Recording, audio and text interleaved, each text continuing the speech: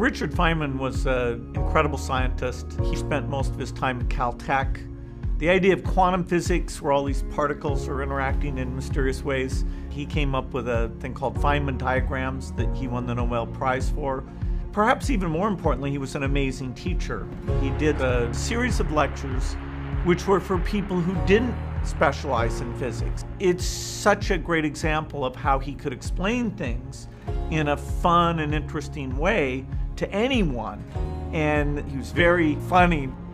Incidentally, at the time of Kepler, the problem of what drove the planets around the sun was answered by some people by saying that there were angels behind here beating their wings and pushing the planet along around orbit. As we'll see, that answer is not very far from the truth. The only difference is that the angels sit in a different direction and where wings go in.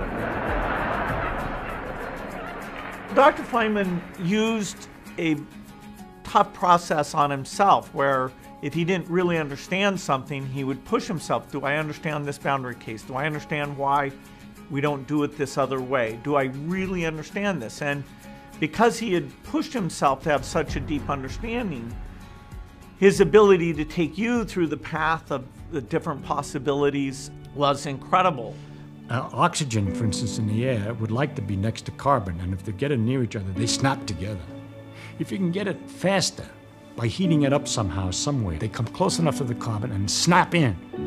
And that gives a lot of jiggly motion, which might hit some other atoms, making those go faster so they can climb up and bump against other carbon atoms, and they jiggle, and they make others jiggle, and you get a terrible catastrophe. That catastrophe is a fire. He's taking something that is a little mysterious to most people and using very simple concepts to explain how it works. He doesn't even tell you he's talking about fire till the very end, and you feel like you're kind of figuring it out together with him.